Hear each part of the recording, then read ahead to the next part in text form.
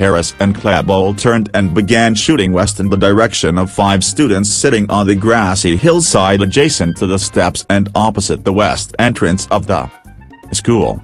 15-year-old Michael Johnson was hit in the face, leg and arm, but ran and escaped. 16-year-old Mark Taylor was shot in the chest, arms and leg and fell to the ground, where he feigned death. The other 3 escaped uninjured. 28. Klebold walked down the steps toward the cafeteria. He shot Kirkland in the face, critically wounding him. Daniel Rohrbaugh and Sean Graves had descended the staircase when Klebold and Harris's attention was diverted by the students on the grass. Graves had crawled into the doorway of the cafeteria's west entrance and collapsed. Klebold shot Rohrbaugh through the upper left chest at close range, killing him, and then stepped over the injured Sean Graves to enter the cafeteria.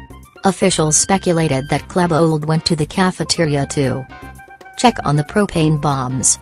Harris shot down the steps at several students sitting near the cafeteria's entrance, severely wounding and partially paralyzing 17-year-old Anne-Marie Hochhalter, 33, as she tried to flee.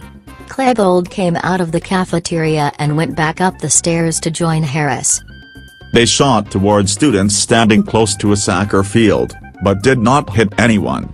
They walked toward the west entrance, throwing pipe bombs, very few of which detonated. Meanwhile, inside the school, Patty Nielsen, a teacher, had noticed the commotion and walked toward the west entrance with a 16-year-old student, Brian Anderson.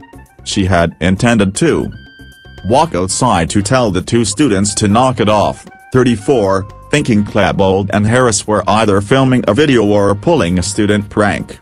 As Anderson opened the first set of double doors, Harris and Klebold shot out the windows, injuring him with flying glass and hitting Nielsen in the shoulder with shrapnel. Nielsen stood and ran back down the hall into the library, alerting the students inside to the danger and telling them to get under desks and keep silent. She dialed 911 and hid under the library's administrative counter. 8, Anderson remained behind, caught between the exterior and interior doors. Police response, 11:22 a.m. At 11:22, the custodian called Deputy Neil Gardner on the school radio, requesting assistance in the senior parking lot. The only paved route took him around the school to the east and south on Pierce Street, where, at 11:23, he heard on his police radio that a female was down, struck by a car, he assumed. He turned on his lights and siren. While exiting his patrol car in the senior lot at 11:24, he heard another call on the school radio, "Neil, there's a shooter in the school." 27, Harris, at the west entrance, immediately fired his rifle at Gardner, who was 60 yards away. 27, Gardner returned fire with his service pistol.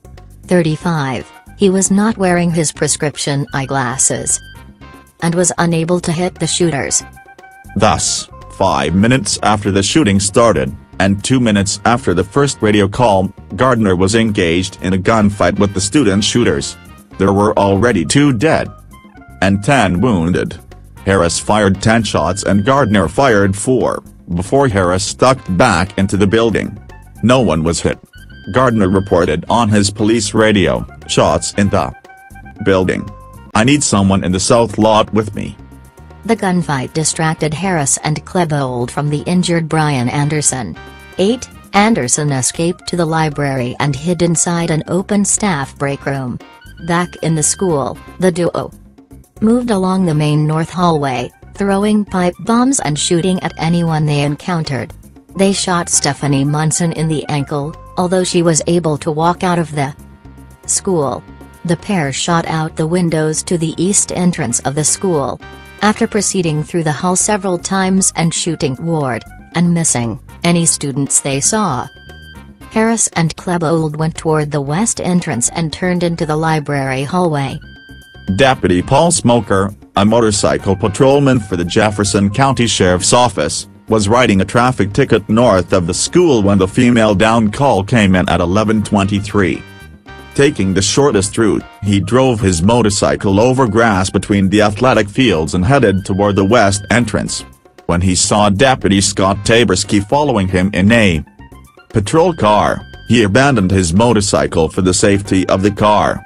The two deputies had begun to rescue two wounded students near the ball fields when another gunfight broke out at 11:26, between Harris, back at the west entrance, and Gardner, still in the parking lot.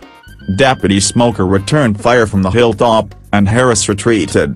Again, no one was hit.